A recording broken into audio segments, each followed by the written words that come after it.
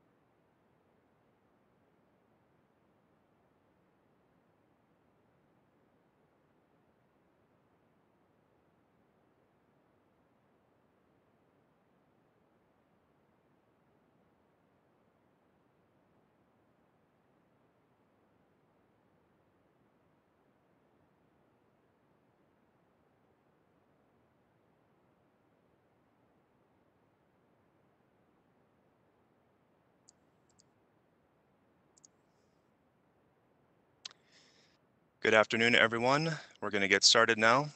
Thank you for joining us for this media briefing about COVID-19 in Idaho. My name is Zach Clark and I am moderating today. A reminder that ASL interpretation is available. Search for the window for interpreter stubs and hover over the three little dots to the right in the window to lock it in place. For today's briefing, we'll have remarks from several people to get us started. Health and Welfare Director Dave Jeppesen will begin, and then we'll hear from Public Health Administrator Elke Shaw-Tulloch, Public Health Medical Director and State Epidemiologist Dr. Hahn, Idaho Bureau of Laboratories Chief Dr. Christopher Ball, and Deputy State Epidemiologist Dr. Kathryn Turner before we open it up for questions. Idaho Immunization Program Manager Sarah Leeds is also in attendance today. And with that, I will turn it over to Director Jeppesen. Well, thank you, Zach, and welcome everyone to this week's press briefing on COVID-19. Let's start with some good news. The downward trend for the statewide 7-day moving average of cases per 100,000 continued this week. This is good news. In fact, all Idaho counties have a 7-day moving average of cases per 100,000 below 25. This is the first time that this has happened for many, many months. We have expanded the information on variants of concern being displayed on the dashboard and that's under the laboratory testing page. And on there you can find the number of confirmed variants, and that'll be by the type of variant of concern, as well as a map of Idaho with which counties that have confirmed variants of concern. And if you hold your mouse over any county, it will give you specific information for that county. On the testing front, we also had good news that our COVID-19 testing positivity rate dropped to 4.8% last week, which is below our goal of 5%. However, hospitalizations remain higher than we would like, but have stabilized in the last week. The number of long-term care centers with active COVID cases continues to decline and is currently at 54 out of 400 or so facilities. And we're very excited to see that number continue to decline. On the vaccine front, we passed a milestone of over 400,000 Idahoans who are now fully vaccinated. However, last week we saw a decline in the number of total doses administered, which was the first time we've seen that. And we also have about 3.5 weeks of inventory in the state, where we like to see just 1 or 2 weeks worth of inventory. It appears that we are rapidly approaching the point where vaccine supply will exceed demand. We anticipated this would happen, and Elke will have more information about how we plan to address this. And finally, I wanted to share a brief update on the work taking place to ensure that information is broadly available in Spanish. Reaching those whose first language is Spanish is very important to the vaccination effort. And so all state websites are available in Spanish. And many of the posted documents on the state websites are also available in Spanish, including recommended precautions, counseling services that are available, vaccine cost information, Q&A documents, and fact versus fiction documents, and multiple videos that we have on our state websites. As you know, we are running a COVID-19 vaccine confidence campaign. In addition to Spanish-specific ads on TV and radio, all English ads have Spanish subtitles available. All our social media text posts can be converted to Spanish using the social media platform language settings. And finally, the public health districts are undertaking many communication and outreach activities that include materials in Spanish and outreach to the Hispanic community. And with that, I will hand it over to Elke. Thank you, Director. I appreciate that. As the Director just mentioned, and last week we talked about the observed drop in interest for the COVID vaccines in general, and in addition to the pause in the Johnson & Johnson vaccine. And Idaho's administration rate also has dropped to 73.1% compared to the national rate of 80%, and the gap is increasing. And I am going to share my screen with you to show you one slide I'd like to draw your attention to. So on this slide, you can see that there was a slight or significant drop, in this slide. We were seeing this increasing trend in our vaccine administration. And then in this last week, we saw this decline right here after the announcement on Tuesday of the pause on the Johnson & Johnson vaccine. We did expect to see some appointments for the Johnson & Johnson vaccine to be canceled, so it was not completely surprising to see this decline. But the drop in the chart indicates that it was mostly the Johnson & Johnson vaccine and a little bit of a drop in the other vaccines as well. We've also heard anecdotally that many scheduled appointments across the state had no-shows in addition to canceled clinics. And we're worried that people are becoming increasingly hesitant in a time when we really need to see our vaccination rates increase. I'm going to stop sharing my screen now so we can finish.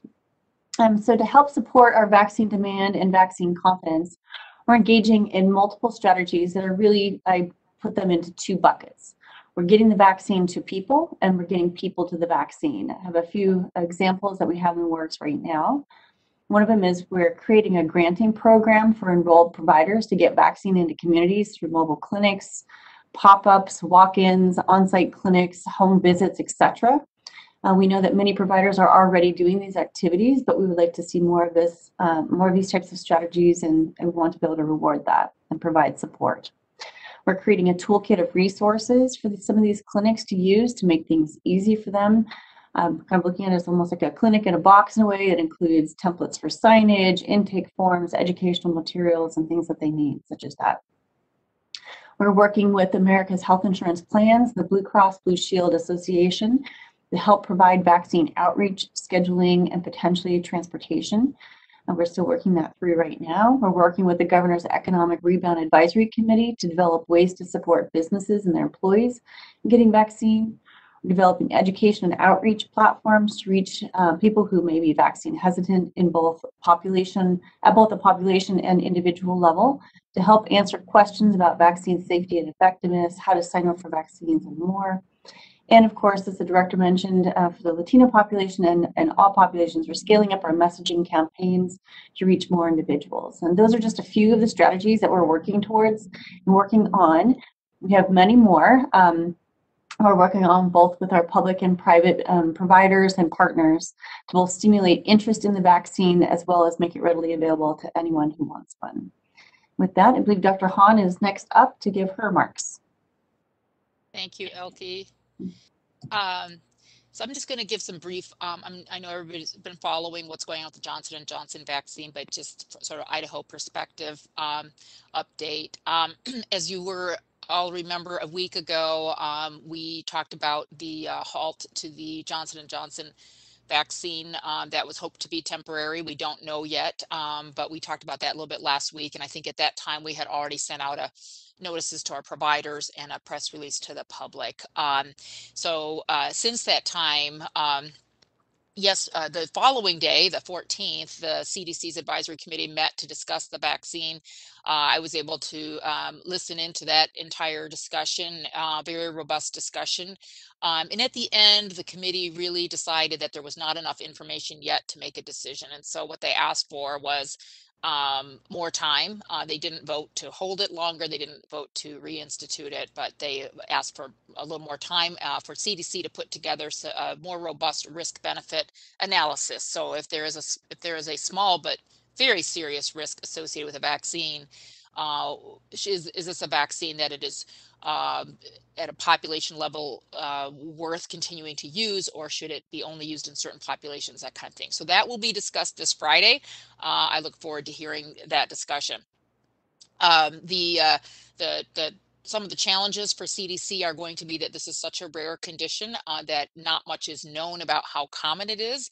And during the meeting last week, they talked a lot about the wide range of possible, it might be as rare as 0.5 per 100,000 cases in a population in a year, up to as many as two people impacted by this as a background rate per 100,000 per year. So that's quite a wide range for discussion. So I think CDC is working very hard this week to try to get better information for everybody to make decisions on. So we look forward to Friday, and what we're anticipating is either we will hear from them from the committee, will vote to either resume use of the vaccine with more information to clinicians about evaluation and diagnosis of and treatment of this rare but serious side effect.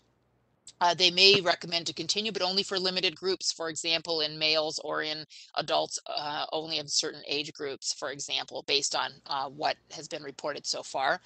Or they could say just a continued pause, that they don't think the risk is worth it in light of the fact that we have Moderna and Pfizer vaccines and possibly other vaccines on the way. So we will, of course, be watching for Friday. In the meanwhile, in Idaho, the pause continues. One topic that came up during the meeting is that states do not have to follow the recommendations from the CDC on this matter. The FDA has not withdrawn authorization for the vaccine, but we, and I believe all other states, are paused. In Idaho, one piece of information we've been trying to make sure is out there is that the Janssen vaccine has only been out since March 2nd. So really, if the risk is about 1 per million, at least that's the initial estimate, we have only administered just shy of 30,000 doses in Idaho. So we don't expect to see this very rare side effect here because of the relatively small number of doses that was given. But of course, you never know. It's not a completely predictable thing. I want to reassure everyone that we continue to watch this, and we have not had any reports of this type of clotting problem. So in summary, as I mentioned, we are waiting for Friday's news and information. As Elke alluded to, we are concerned that we are already seeing a sharp drop off in vaccine uptake. Some of that is certainly due to the fact people were scheduled to get Johnson & Johnson vaccine last week. They would not have received that vaccine. But some of this might be a general vaccine hesitancy because people just now not being sure about any of the vaccines. So we're working really hard to communicate that the other two vaccines have the growing safety record. We continue to use those safely, and to encourage people to consider a Pfizer or Moderna vaccine if possible. And I just want to lastly mention that we continue to watch the medical literature about how beneficial these vaccines are against the emerging variants. I know Dr. Ball will be talking about the variants in a little bit, but as we know, we have variants in Idaho. We've been encouraged so far by not only laboratory data coming out from the manufacturers, where they're looking at the variants in the lab and seeing how antibodies react to those variants, and also our first real life study has come out now, our real world study, if you will, from Israel, suggesting that the Pfizer vaccine had good protection against the B117, which of course is our most common variant now. So with that, I will leave it at that, and I will turn it over to, I believe, Dr. Turner is next. Thanks, Dr. Hahn. I think it's actually going to be me. Oh, I gave you such a good lead in too, and then I blew it. Sorry. No problem. Hey, so welcome everybody, and thank you, Director. I'm happy to announce that the Idaho Bureau of Laboratories continues to receive a number of samples, quite a few samples every day for COVID sequencing from all parts of the state. And I wanted to take this opportunity to thank all of those clinical partners that are participating and providing us with the samples that we need to be able to do SARS-CoV-2 surveillance. Without their help, we would not be able to generate the data that we're currently trying to ramp up quickly. That being said, we here at the Idaho Bureau of Laboratories are expecting to get new instrumentation soon that should double our capacity to sequence. We're hoping to have that in place by May. We also are working with some additional partners that are coming online soon. So hopefully as we get into the summer months, we should see a marked uptick in the number of samples that we can generate per week. Currently, we're seeing about 100 samples per week being uploaded to public databases, and we're tracking that information multiple times a week just to kind of get a sense of what is happening. As the director mentioned in his opening remarks, we have updated the coronavirus website, and we're placing both county level information about variants and which variants are being seen in the state. There are a lot of counties that show no variants. That doesn't necessarily mean that they aren't there. That just means that we haven't either received submissions for them or we haven't identified a variant of concern in those regions. So as you're looking at that data, just be sure, as I've mentioned many times before, that the data that we're seeing is from the Idaho Bureau of Laboratories is heavily biased towards variant detection. There are some great resources to talk about the types of variants that are in general circulation in the United States. The CDC has what they call the National SARS-CoV-2 Strain Surveillance Program, or the NS3 program, and that they publish every 2 weeks the proportions of strains that are being in general circulation in the United States. And so we can use that as kind of an anchoring point to see how what we're sequencing compares to that random sampling. But again, the data that we're generating is very, very biased towards seeing or trying to detect variants in the state. That being said, as of this morning, there were 672 samples in public databases from Idaho samples. We do continue to see 2 variants of concern increasing in their rates. The most abundant strain that we're seeing in the state is that B117 strain, the one that originated in the United Kingdom. And then the second most abundant strain we're seeing is actually a series of 2 lineages, the B.1.427 and 429. Those are the lineages that emerged in California. And those seem to be the 2 variants of concern that we're seeing increasing in the state. We have identified 2 cases associated with the lineage that originated in South Africa, the B.1.351. And thankfully, those have not increased. So that one has a little bit more cause concern, as it does show some more interesting or challenging characteristics associated with those infections.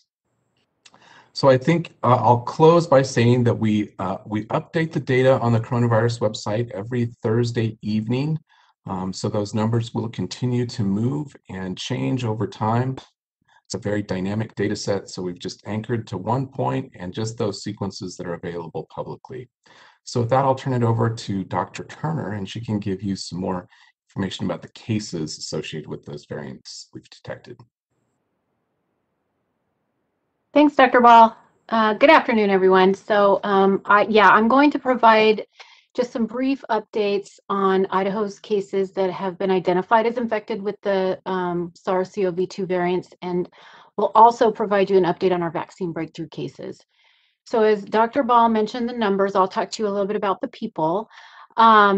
Right now, 98% of the people who we have identified as being infected with one of these variants do report being symptomatic.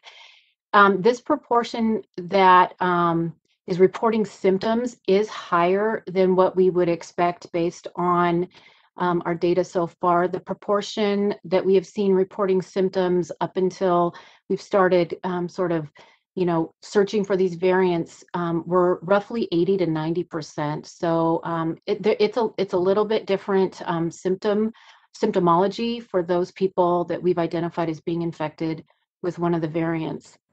Also, 5% of the people known to be infected with one of these variants have been hospitalized, and we have had 1 death reported. The hospitalization rate is, again, we're talking about some small numbers, but that hospitalization rate is a little bit higher than what we would expect. It's generally roughly around 3.5% to 4% for our overall cases. So just another reminder that our data are not necessarily generalizable because we are targeting samples. But as Dr. Ball mentioned, we do receive sequencing results not only from the Idaho Bureau of Laboratories, but also from some national laboratories and working with CDC, who is in turn working with those national laboratories to make sure that the sequencing is going on. So that was my update about the variants. I do want to talk a little bit about our vaccine breakthrough cases. As we've mentioned before during other press briefings, vaccine breakthrough cases are expected. Although COVID-19 vaccines are effective and they are a critical tool to bring the pandemic under control, there's just no such thing as a vaccine that's 100% effective at preventing all illness. So I wanted to update you on the latest data from CDC before I tell you about Idaho.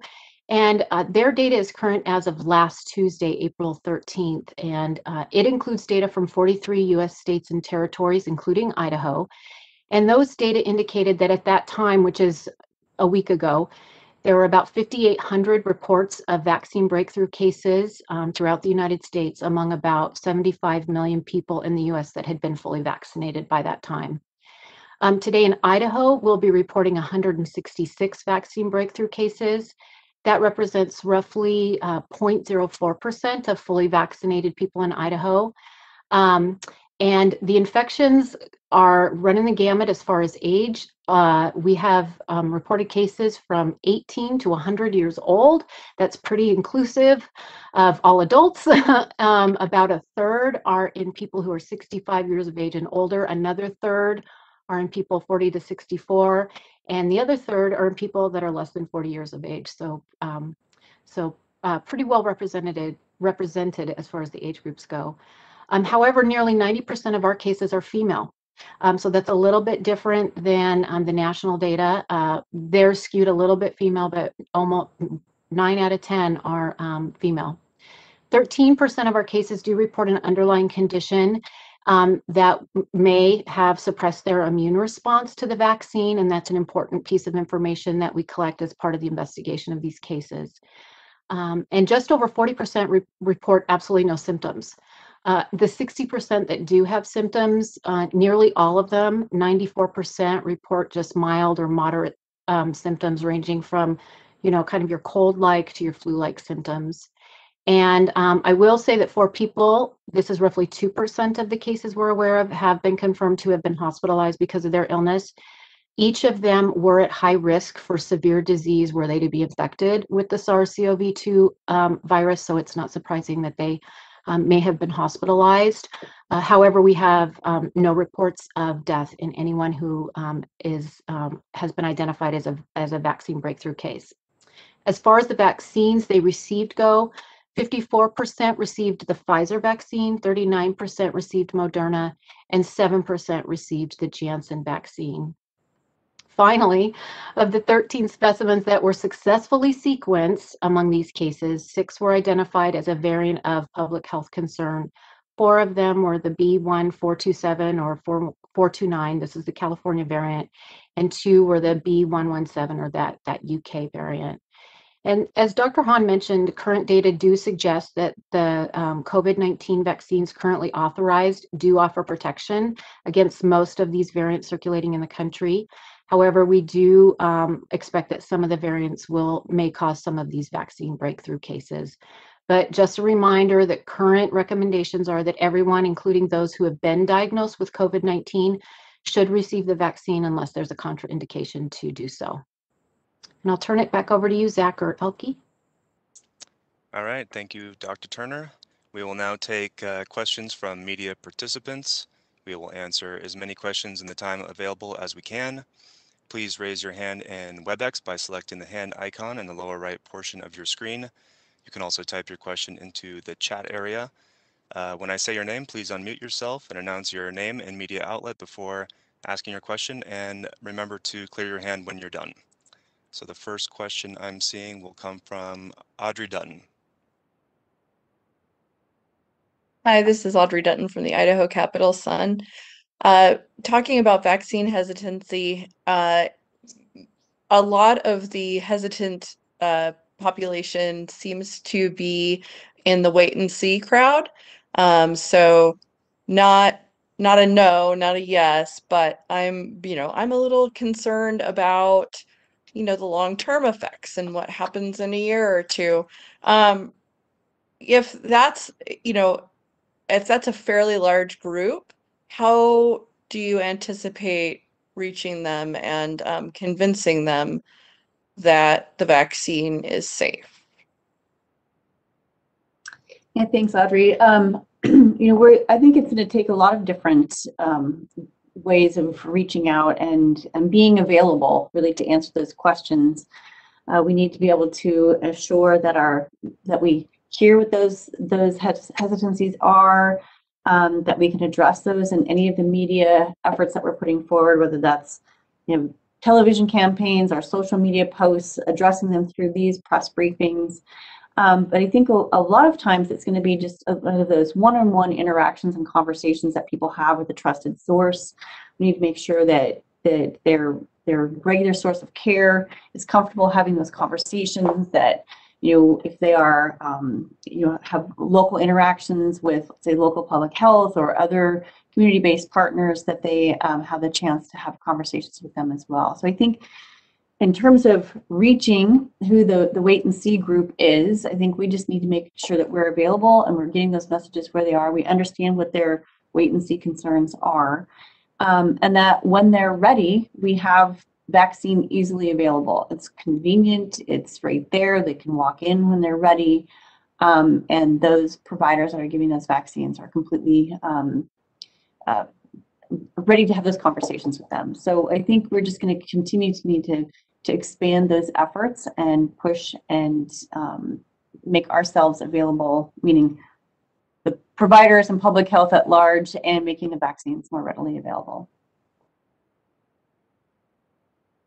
What would you say to them to make them feel more comfortable receiving the vaccine earlier than maybe they're ready to? Some people were expecting to not even have their turn until the end of the summer, and now they're making that choice. And some folks I've talked to want to wait a year or two to see the data. So that seems pretty difficult, even just with having conversations.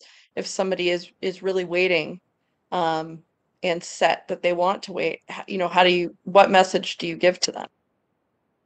Well, I mean, first and foremost, of course, it's everyone's choice to be able to wait until they're comfortable. We want to make sure that people are comfortable. And as Dr. Hahn mentioned, and I neglected to add into my comments, we are seeing a growing safety record of both Pfizer and Moderna, and seeing millions and millions of doses being administered across the U.S. and like I said, that growing safety record and efficacy as they are rolled out over time. So now I'll ask if Dr. Hahn has anything that she wants to add to that as well. Yeah, Audrey, you asked a really great question that, of course, we're asking ourselves. And I think a couple things. Some people will find it really reassuring that we think about the big vaccination effort in this country that started in December with healthcare workers and long-term care, but really there are folks that were participating in the clinical trials that have now, they're coming close to a year now out. So we do have a cohort of people that we keep getting updates on from the through the medical literature about how they're doing, how their immunity is lasting. And I guess, as Elke mentioned, there are some people that if they're going to want to wait 2 years and nothing shy of that's going to help. The only other thing I think that is helpful to point out is we really don't know the long-term effects of COVID yet, but what we do know from short-term and medium term is pretty dire. There are some, of course, very severe risks at the time of illness, but we hear so much about folks with the long haul symptoms and so forth. And just to remind them that that's not one of those you just get over, get it like the flu or a cold and then you're done. We do know, we're learning more and more about people who have long-term complications from that infection, and to consider that as well. But it's not an easy conversation, but I think that's the other thing we can try to do to balance the perception of risk. Thank you. Okay, next up we have Angelica Levito. Great, thank you. This is Angelica Levito calling from Bloomberg News. Do you think that Idaho has reached the peak of its vaccination campaign, and what will you do if providers aren't able to use their supply? How will you monitor it, and what will you do if you see that they're not using their shots? That's another great question. And regarding the peak, I think we hope to continue to see an increased uptake of vaccine across the state. We want to make sure we make every effort, but in terms of probably the speed at which we're going to reach any kind of peak is we've probably achieved that already. But of course, we want to make sure that, like I said, we are making that vaccine available for people where they are. So it is probably going to slow down. You know, of course, as we go to different types of tactics, it's going to be, you know, smaller clinics that are held. It's going to be 20 doses here and 15 here and 600 over here, as opposed to maybe thousands at a time that we're getting vaccinated. But we're not going to give up. We're going to continue to push forward and make sure that we have the vaccine available to anyone who wants it. And now I've talked so long, I forgot the second half of your question. So if you don't like repeating it. No worries. The second half was how will you monitor whether providers are using their vaccine supply, and what will you do if they're not? Yeah, thank you. Sorry about that. I'm going to let Sarah, of course, answer that question as the vaccine program manager, because we do have very robust monitoring of that. So Sarah? Yeah, thanks, Elke. So right now we monitor that through IRIS and our inventory tracking systems that we have with CDC. And of course you can see that on the provider transparency page. So for now, those two tools are the way both we as a program and the department and also the public can look at that at any given point in time. If that provider transparency page isn't, you know, if the governor decides that's not necessary anymore, we still as a program monitor inventory on a regular basis. We do that all the time with our routine pediatric vaccine.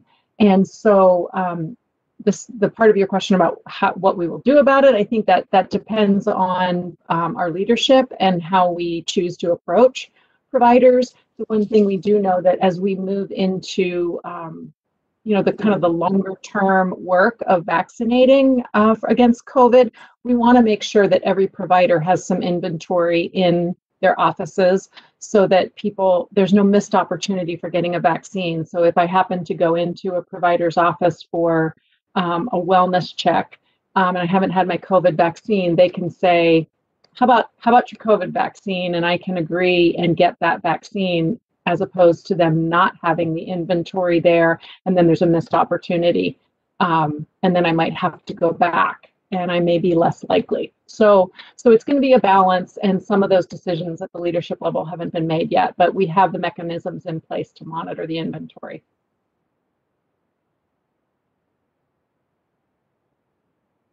Okay, next question will be from Kyle Fahnensteel. Thanks. This is Kyle Fahnensteel with the Post Register. I wanted to ask a little bit more about Angela's topic about monitoring vaccine inventory. The governor's executive order a few months ago said that providers should use all vaccines within a week of receiving them. At the time, you said that vaccine providers were doing that, were meeting that request. What's time like now? How long are vaccines sitting in freezers at suppliers or at providers? Yeah, thanks, Kyle. We are monitoring that very closely, and I'm going to ask Sarah if she wants to talk about that as well. Sure. Thanks, Elke. One of the things we are starting to see is providers being hesitant to take on additional doses that are available to them. Now that we've seen we've had increases in supply, and then right now it's been steady with Pfizer and Moderna is available to order. And we're seeing a little bit of hesitancy in taking on more because they don't want to violate that governor's executive order. And so there is some inventory on hand right now, like the director said in his opening statement. We've got a couple weeks of inventory in the state. Did I miss a second? No, thank you. And a quick follow-up, if I could ask, I'm not sure who this might be best geared toward, but the state's survey on vaccine attitudes in late January found that that vaccine hesitancy was most concentrated in Republican voters. Republican voters were pretty evenly split on whether they'd take the vaccine generally, and pretty evenly split on whether they would not take the vaccine ever. I'm wondering how are you factoring in political ideology and party ID into your vaccine outreach? Yeah, Director, do you want to take that one? I'm sure. Great question, Kyle. Obviously there's both national data and the data we looked at the state that do reveal a correlation between conservative versus liberal views and a view towards the vaccine. And so that's been out, I think, for quite a while. From our perspective, when we message and engage around the vaccine, we really don't talk about it in terms of political ideology. We really have couched that in the terms of the facts, and you can see that in our advertising campaign that's on the air right now.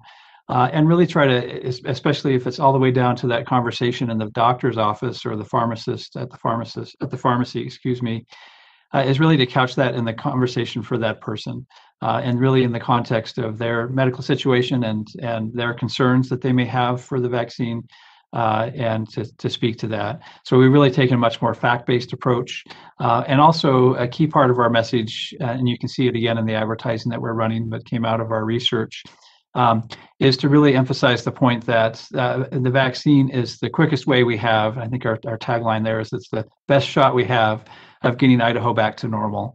And I think regardless of political ideology, all of us, including all of us on this call, would like to see life go back to a non-pandemic state. And so that's some of the key messages that we found worked regardless of political ideology. And that's where we've really captured our messages is around the facts of the safety that exist, and you've heard Dr. Hahn talk about that earlier. And then the second is this is really our best tool we have to have our kids in class in the fall, which I think all of us want our kids in class in the fall, to make sure we preserve jobs and we get life back to normal. And so those are the messages we've really focused on as we've addressed that population. Thank you. Okay, next up is Melissa Davlin. Hi, Melissa Davlin with Idaho Public Television. I had a quick question about those breakthrough cases, and I understand that it's still early and we're still learning so much more about these, but I'm especially interested in the nearly 90% of breakthrough cases being women. Does that line up with national data, and is that pretty general across all of those other age demographics and everything else you were looking at too? Ask Dr. Turner. Hi, thanks, Melissa. Yeah, it's a great question. So as you probably are well aware, in the healthcare sector, it does have a tendency to skew a little bit female. So we're assuming that first round of vaccine recipients in Idaho that were frontline healthcare workers were probably skewed a little bit female too. So it is highly likely that these fully vaccinated people who are 6 weeks out from their very first dose may be that first round of people that received the vaccine. What I can tell you, CDC has not publicized their vaccine breakthrough data, unfortunately.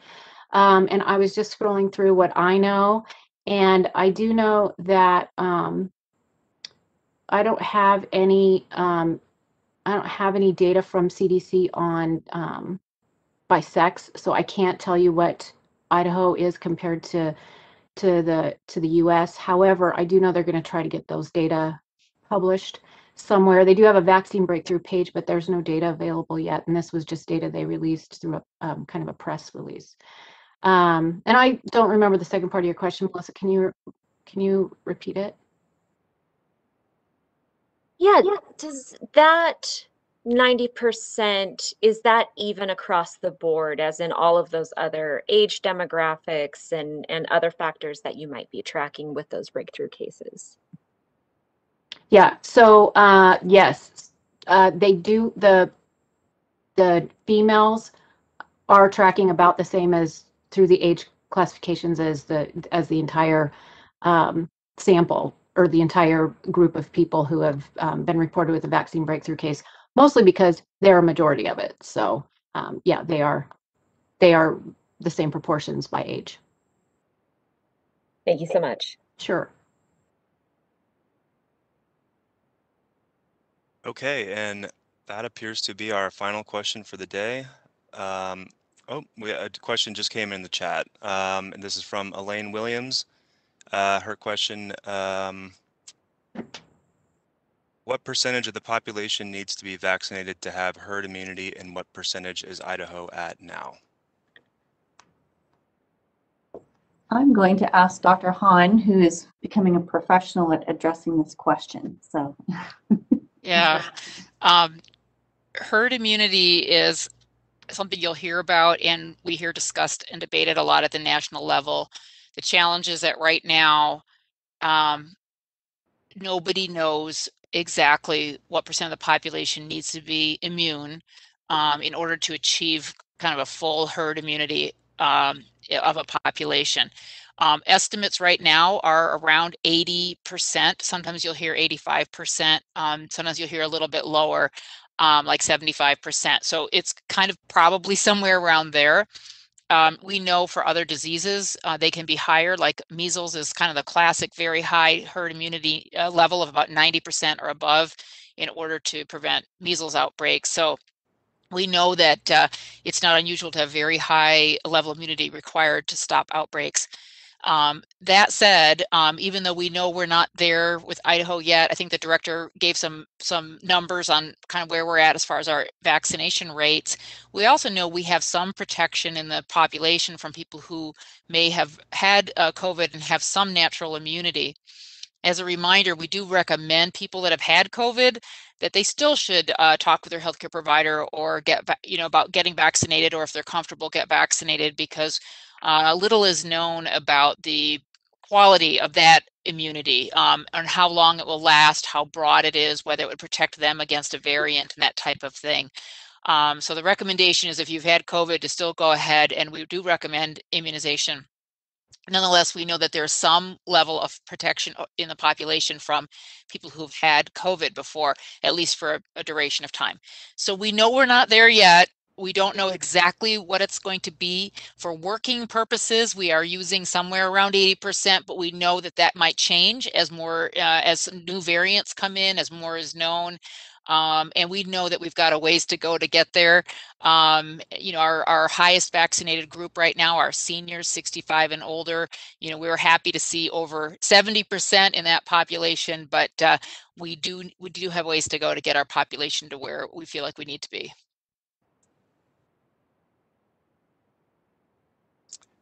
Okay, and that was our last question, so we will wrap it up for today. We are planning another media briefing next week at 2:30 p.m. Mountain Time. That's Tuesday, April 27th. Watch for those details on Monday, and thank you all for joining us today.